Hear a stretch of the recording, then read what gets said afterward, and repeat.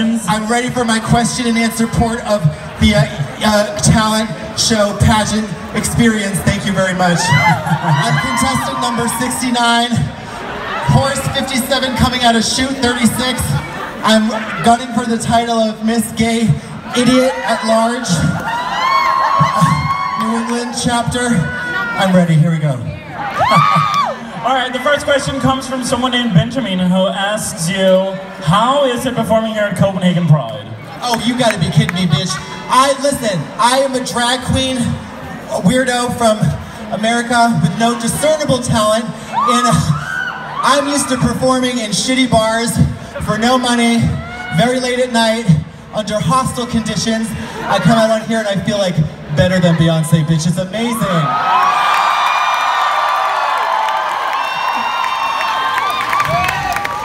The next question comes from Lilia. She asked you, I draw comics and illustrations for a living.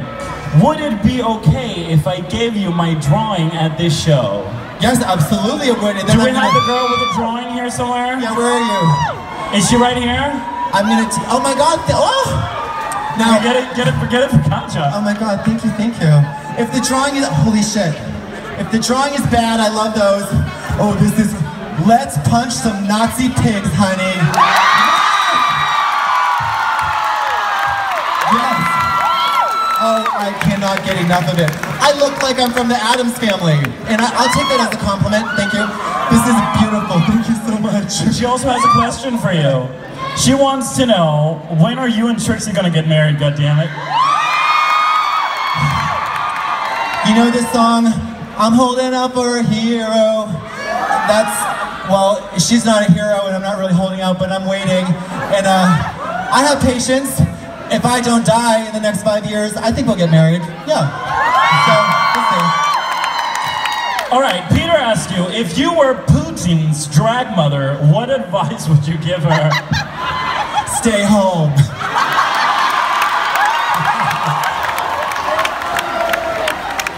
Fucking Russia, they need to get their shit together, girl.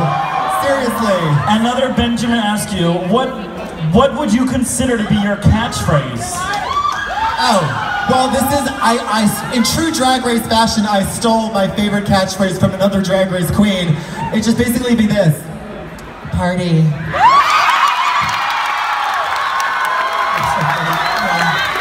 All right, Lorenzo asked you, are you involved in the Russia-Trump case? If so, how was the golden shower? Listen, all I did, I don't remember much. I don't have any political ambition. Yes, I did piss on those beds, but that's all I did. I just peed on the bed. I didn't do anything else, I swear. I don't even know how to turn on a computer, okay? All right, the last question comes from Jesper, who asks, considering Trump's relationship with Russia as the only high-class Russian whore, is there anything you would do to help salvage and foster that relationship? Salvage and foster the relationship? Well, if I were a Russian spy, my strategy would be to infiltrate the White House, and I would get Melania Trump on board with me, and together, she's not very bright, and that's okay, but I would use her as a wedge to try to just completely implode that horrible disaster situation happened in the White House. It would be two hookers fighting for justice.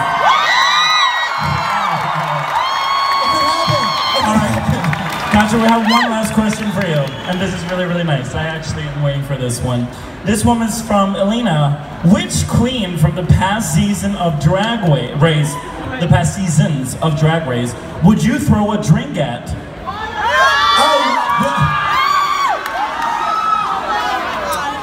Throw a drink at? Let's see. How big of a drink are we talking? Like a big bucket of, yeah. Probably, no, not Kennedy. I would throw it at, I'd throw it at Alyssa. because she probably has 2 drinks behind her ready to throw at me. I love her though. That's fabulous. Do you have any final words for Copenhagen? Copenhagen, all I learned how to say was thank you, so from the bottom of my heart, tak! Thank you. Ladies and gentlemen, make some noise for Katja all the way from RuPaul's Drag Race.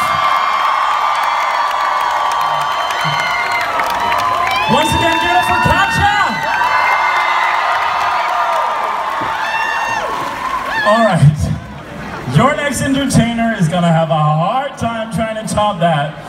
But keep in mind, look on her face. Again, who would really want to top this next queen? That's my big question. Make some noise for Jaxie Bear Cunt!